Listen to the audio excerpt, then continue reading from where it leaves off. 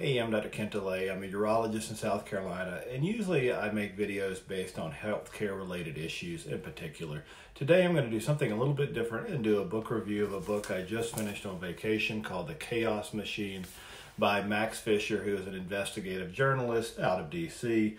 This is the inside story of how social media rewired our minds and our world.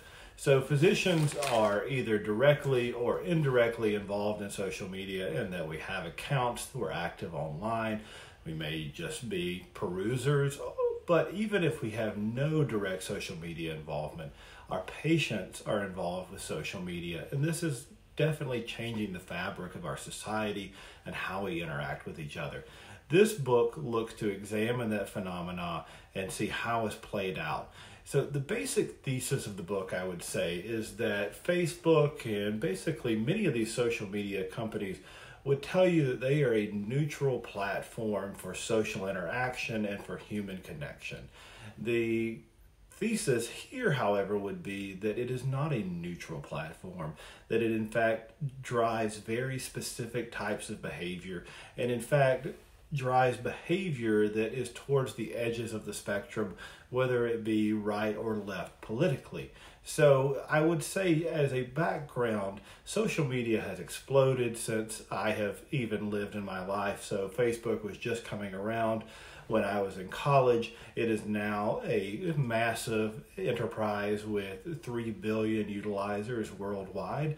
And I think a lot of the desire for utilization of social media and activity is that we are less connected as a society, that social organizations, civic organizations have broken down to some degree, and that we go online to fill this hole. I think that social media can have a very positive role, and it has in my life in many ways, but there's a danger in it, and the dangers are what he outlines here, and if we don't find ways to address them, they're going to only progress over time.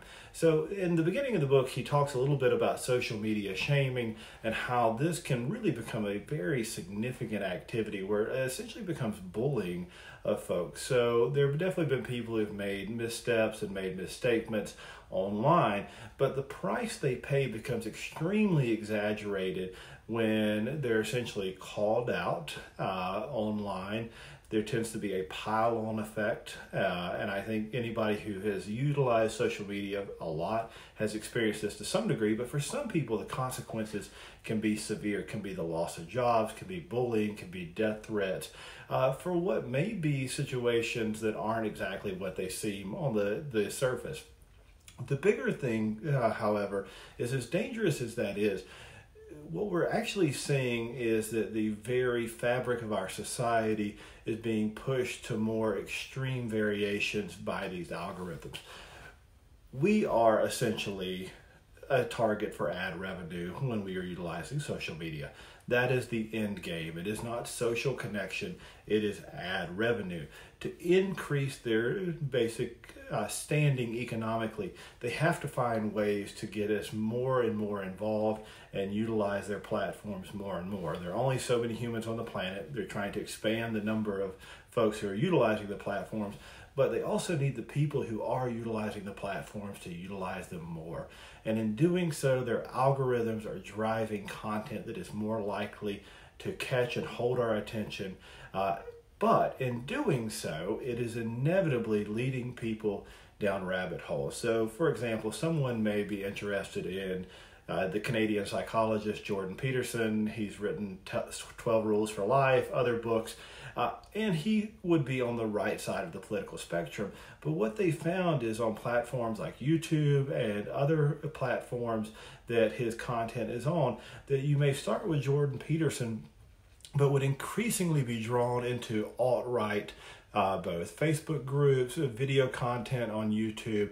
And so that what we're seeing is that for many people, they become increasingly radicalized, and that they may start on one end of the spectrum, whether it be left and right, but the content they're delivered becomes more and more extreme in an effort to keep people more engaged with the platform, and this pulls us further apart. So I used to kind of think that the problem was that we tended to congregate with like-minded people on social media, that if I'm a political liberal, I'm going to follow other liberals.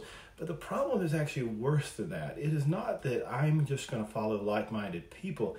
It is that content that is going to be on my side of the spectrum is going to be delivered and is going to attempt to entice me further towards my edge, whatever that edge may be. And this is one of the reasons, certainly, that we are becoming more polarized as a society. But the real world where the rubber meets the road is not just that we are seeing polarization and that we are having fractured relationships over political issues. We're seeing real life consequences. A number of these are outlined in the book. For example, the mosque shooter in New Zealand from a few years ago was clearly brought into his world of thought against Muslims through YouTube activity, and in fact live streamed it on Facebook and YouTube, which was quickly taken down. But he was clearly brought into that world.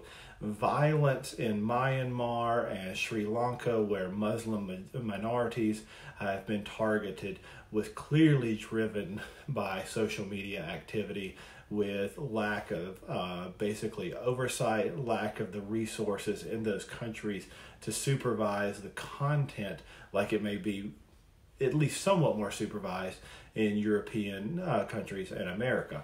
So with there, we have seen massacres of Muslim minorities in both Myanmar and Sri Lanka.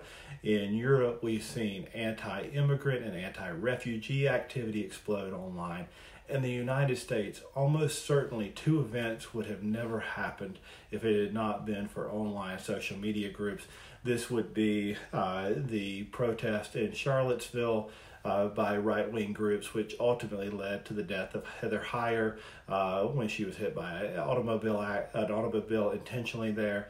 The January 6th insurrection was essentially propagated by online social media groups and brought the organization together. So the fact is that the political content and social content that we absorb on social media drives us further down to that extreme and presents opportunities to affect our society in concrete fashions.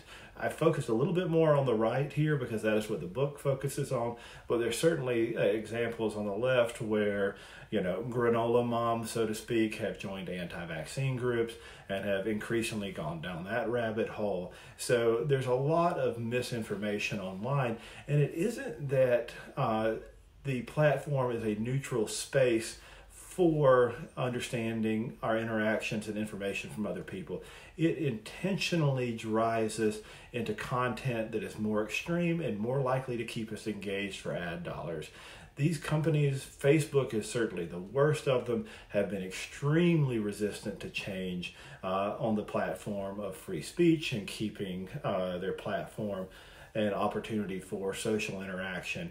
But clearly, there's going to have to be some type of regulation if we're going to see a light at the end of the tunnel here. So I think this is an important book. I wouldn't say it was a fun book or a fun read, but social media is such a huge part of the world and will continue to impact our society in significant ways that if we don't understand it, we're less likely to understand how we may be impacted and less likely to understand how it impacts our society.